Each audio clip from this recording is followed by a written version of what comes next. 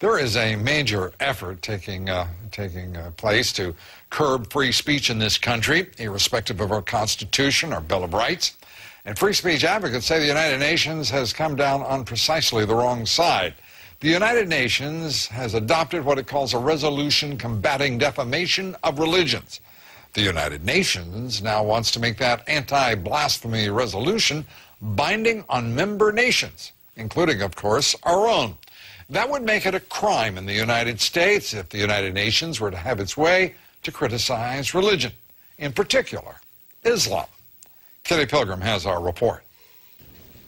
The UN General Assembly is considering a binding resolution urging member states to make it a crime to criticize Islam. What they would do would be to make it illegal to put out a movie or write a book or a poem which somebody could say was defamatory of Islam. The so-called anti-blasphemy resolution would call on governments to pass their own laws to determine what can be said about religion in public.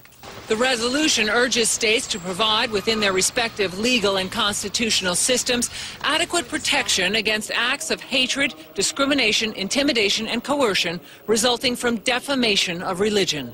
But the U.S. says the concept of defamation of religion has another meaning. While appearing in name to promote tolerance, the implementation of this concept actually fosters intolerance and has served to justify restrictions on human rights and fundamental freedoms. Even talking about the influence of Islam on terrorism could be called criminal under this resolution if adopted by an individual country. You are entitled to say that in America, but not if the UN has its way.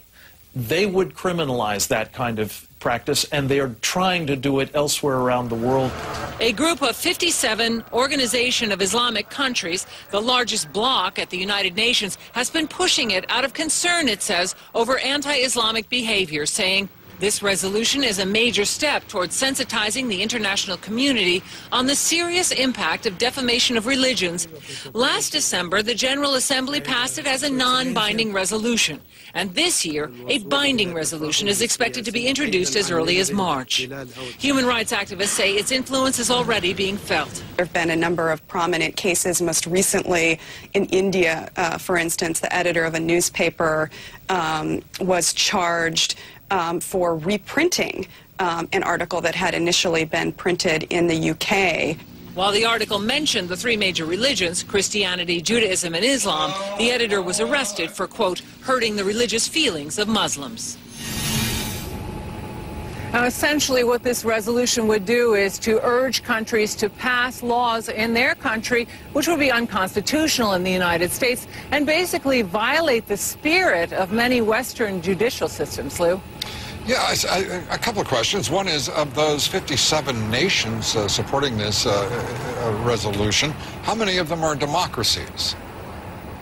I couldn't tell you, but many of them are Islamic countries. Pakistan has led the charge on this and has tabled this resolution. So they're not democracies, and they're fascinated with their own precepts about what would constitute the way to run a nation, not like ours.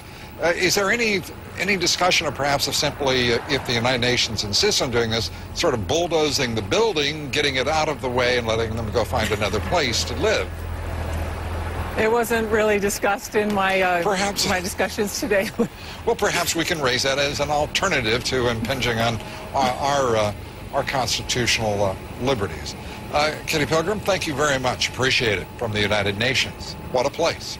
Well, joining me now with more on the UN effort to stifle free speech, to squelch it, really, is Christopher Hitchens. He's Vanity Fair columnist, author of God is Not Great, How Religion Poisons Everything.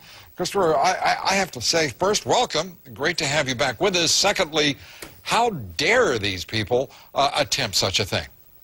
Well, first, thank you for having me back. And second, look, the claim of Islam is that it is the last and final revelation from God to humanity. That's quite a big claim to make, that you don't need another book after the Quran. You don't need any more evidence. You don't need any more argument. It's all done for you. Now, that's okay if people want to claim that. But now they want to say, if you have any difficulty with this idea, if you have any doubts about it, you're not allowed to express them. Because if you do, you are insulting us. You're making us feel hurt. Now, just imagine those two claims put together. One, a fantastic claim, and the other, a fantastic claim that you can't challenge. That is totalitarianism defined. It's a rape and butchery of the First Amendment of our Constitution. It's also being joined, though, Christopher, by a lot of nations that are not Islamic, and there seems to be a strong move forward, and it's already, in point of fact, been approved at this level by the United Nations. I have to say that we're reaching a point in the United States where we've got a group of people who will go around clucking, saying, oh, yes, this will be just fine, irrespective of our constitutional rights, because there's some, you know, we have Americans now. There is a movement afoot in this country for hidebound orthodoxy of all sorts of extremes, politically, religiously, in which people say, you know, the heck with the Constitution, there are higher issues at order here. You're quite right about that. I mean, when Salman Rushdie was sentenced to death by a senile theocrat in Iran for writing a novel, the Archbishop of Canterbury, His Holiness the Pope, certainly the Sephardic Chief Rabbi of Israel, and many other religious figures joined with Khomeini, not in exactly endorsing the fatwa, the death sentence, but in saying the problem was blasphemy. That they agreed with the Ayatollah to that extent. The problem was not the destruction of free speech and free expression, but the hurt feelings of the religious. This is a common problem. In Britain, there's a blasphemy law that only protects Christians, for example. It's a big source of Muslim grievance. But when you clear away all these discrepancies, there's one overwhelming thing that's happening, and it's this. There are Muslims who are prepared to use violence at the drop of a hat. If a cartoon is published in Denmark, if the Pope makes an off-the-cuff remark, a stupid one in my opinion, about Byzantium or the Crusades, they go straight to violence, but yet you cannot criticize them for being violent, lest you be accused of blasphemy. Yeah, and it is, well, Islam, of course, Christianity, whatever it may be. The United Nations is getting a bit burdensome, it seems to me, to anyone who's interested in freedom. Whether it be through the World Trade Organization, whether it be all sorts of institutions, organizations, ranging in issue from global warming to anti-blasphemy. Yes. This is becoming a totalitarian, authoritarian organization. And political correctness is really an effort to control, more seemingly to me at least, nothing more than an effort to control thought. Nothing to do with its remit either, which is the settlement of disputes among member states by peaceful means. Of course, nothing to do with that at all. And remember, thanks to Eleanor Roosevelt, all member states or applicants for membership of the UN were not compelled, but were strongly urged to sign the Universal Declaration of Human Rights, which, among other things, protects freedom of expression. And the countries that refused could still join, but remember that they were the then Soviet Union and Saudi Arabia. Those were the countries that said we would rather not have to think of universal human rights. Universal human rights exist, whether religion recognizes them or not. And we have to stand up for this. And we have to better start standing up for it now, I would say, against theocracy. Well, let me ask you, you know, in the course of the last several days, to my knowledge, I've been the only one in the national, I will put it this way, electronic media that has challenged Reverend Al Sharpton on the issue of the First Amendment, seeking the firing and actually the intervention of the federal government on the New York Post because of a cartoon that was lame, as I've said, insensitive, and I thought demonstration of bad judgment, but not racist. Where in the world has the national liberal media been on that issue? It was a very crummy cartoon, I have to say. Absolutely. But I can't imagine what they were doing. It wasn't... another crime, by the way, it wasn't funny.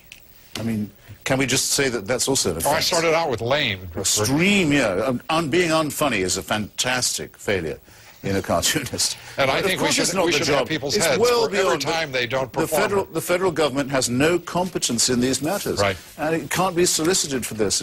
Now, just scroll back a bit. I've been to Friday prayers in Tehran. Right. Several times. Christopher, I'm going to have to leave you at prayers organized chanting of death to America, death to Britain, death to Israel.